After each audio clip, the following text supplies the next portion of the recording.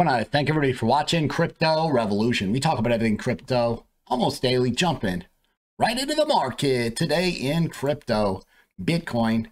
This is actually the 1 hour chart. We'll start here at lower term time frame. We talked about this rising wedge, rising channel, 68% chance of a break to the downside. It happened. So you have this double top, and the measured move is down here to support 25,500. All right, 25,000 doesn't hold, then you can see 23,000, even $20,000 Bitcoin. Now, if we go over, this is the daily chart for Bitcoin. You see that the 200 simple moving average has been very important support and add for the bulls resistance until the bulls can flip and hold the daily 200 SMA. Also, if we go to the weekly, now this is the weekly Bitcoin chart, and you see the 200 SMA is above the price action. You actually have a bearish retest of the price action, which is not amazing. Remember, the Bitcoin's just been working sideways in this range and hasn't been doing a whole lot. But Bitcoin halving's coming. Whole market flips bullish. 2024, remember, April 2024 is the halving. 2 to 4 months prior to the Bitcoin halving, we've seen run-up start in the past. Will we get a dip, which creates further buying opportunities for these altcoins and Bitcoin? It's entirely possible. I've got some amazing shout outs to give in my trading group. Nailed Loom in 12 hours, 26%. Went to Crypto Bubbles. It was up about 40%. Amazing shout outs in the leverage trading group. If you're interested in learning to trade both ways, I can help you. We're making a ton of money no matter what direction the market's moving. You can see we nailed Tomo for 963%, 9x, 633%, 188%, 138%, 123%. We're killing it. I'm telling you, send me an email, cryptobitcoinchris@gmail.com. We'll get you in the group and we'll get you making money. That's what we do. Now, if we look at this chart, this is, so first we have to talk about quantitative tightening, right? That's where the Fed starts to dump their balance sheet, right? They're dumping the assets that they hold onto the market. So if we go back here to 2018, you see this dotted line. Quantitative tightening started the first time since the Great Recession. And so you see obvious Bitcoin downside. Bitcoin ran all the way down to about 3150. And then you had mini quantitative easing. That's where essentially they're buying assets off of the open market, and you don't have the government purposely dumping the stock market. So you saw Bitcoin run up to about 14,000 right here. Then you had panic situation drop, right? And then quantitative easing. So the government at that point, again, they're adding to their balance sheet, they're buying, and that creates a lot of upside for the stock market, but it also works well for Bitcoin price trends.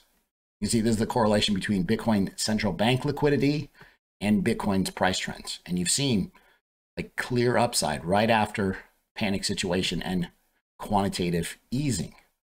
Now, the start of the current quantitative tightening sequence was back here in 2022. Summary of the Fed meeting minutes that we just talked about a day ago. The balance sheet reduction could continue for some time. So that means that the government is going to continue to dump assets off of its balance sheet, and this hasn't been good for Bitcoin in the past. Fed is committed to higher for longer as far as the rates, but is proceeding cautiously. So again, not amazing. We need some quantitative easing for some Bitcoin upside according to this idea. Leading decentralized exchange Uniswap released a crypto mobile wallet for Android on Thursday. We're going to be doing the same for Apple iOS platform soon. The app's in beta, and the company is inviting members of the DeFi community to test the wallet. Basically, 35,000 users have already signed up for the waitlist. So there's huge demand. If you could just imagine This is huge for the United States, obviously being able to pick up, trade any asset you want on Uniswap with your phone. So that's huge. This is huge. Mastercard tests CBDCs on Ethereum in Australia pilot. The trial is focused on showcasing interoperability between private and public blockchains. And really that's the key, is we talked about financial institutions that are forming their own private blockchains. Can they use public blockchains like Ethereum? Clearly, they're testing, again, not so amazing central bank digital currencies, but Ethereum. And when you're thinking about different blockchains to use, like Ethereum isn't one of the fastest and gets bogged down. However, you put Mastercard and Ethereum in the same sentence, this is big for crypto. MetaMask is expanding its crypto on-ramp options with Stripe integration. So users are going to be able to deposit fiat and receive cryptocurrency through this on-ramp. The Stripe on-ramp feature is available through its mobile app, its browser add-on, and its multi-featured portfolio service. So the more money and easier that money can flow into this market, the better. Because when this market takes off, we just want people to be able to pump the heck out of it. And we are going to take their money. Because they won't take profits. They'll diamond hand things and brag about it. And we will know to sell close to the top, take profits on the way up. Everything's changed. You guys obviously have learned through experience that you can't just hold these coins endlessly, right? Diamond handing doesn't work in the bear market, clearly. Standard Charter is saying Ethereum price can reach $35,000. Here's when. I don't want you to get caught up on these price points and price predictions, but Ethereum can definitely hit bigger multiples than Bitcoin, but Bitcoin has the X factor. You could see a Bitcoin spot ETF launched, see a Bitcoin spot ETF, and Bitcoin is going to act like an altcoin. But Ethereum, again, is going to be a strong coin. You want to be in some of the bigger coins for more stability, better risk management as far as your portfolio goes.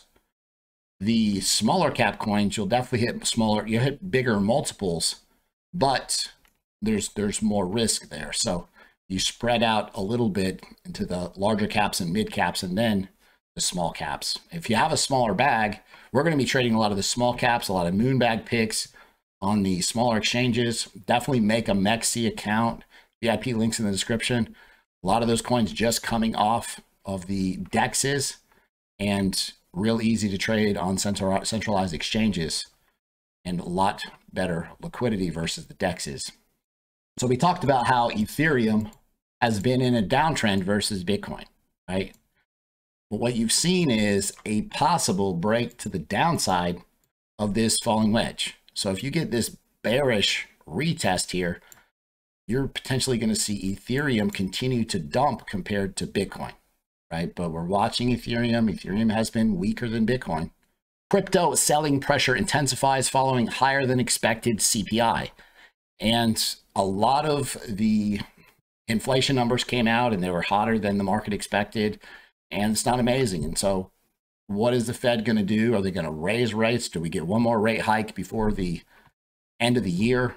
Or are they just going to pause? Like they're in a situation where they're really pushing, the Fed is pushing to lower inflation, and it's starting to creep higher. So they're pretty much obligated at some point to raise rates again. Not amazing for overall markets. But how will this affect Bitcoin and crypto? I'll keep you updated. This is the total three. So this is all the altcoins besides Ethereum, and then Bitcoin also isn't included. One of the most important things about this chart, let's go back here. So this is 2017. You had altcoin mania, right? And then retrace. When Bitcoin was running up after the panic situation, you had mega altcoin rally, right? And then another one after the big dip. Now, altcoins have been crushed. You're putting in lower highs. So here's your high. This is a lower high. This is a lower high. Now, this could be a triangle, be symmetrical triangle, descending triangle. The most important thing is, patterns aside, if this previous resistance holds as support, this is good for altcoins. But if total 3 breaks to the downside of this level, like you're going to see a lot of altcoins getting crushed, right? We talk all the time about how a lot of these altcoins, 95% of these altcoins just get completely crushed. Definitely the small caps, right? Small micro caps, they just fade away. But when this price action on total 3 starts to work higher, you're going to see altcoins perform a lot better. And we're not there yet. If you guys like the content that I provide on a daily basis, be sure to subscribe to the channel, like the video, leave a comment in the comment box. Thanks so much. I'll see you guys tomorrow.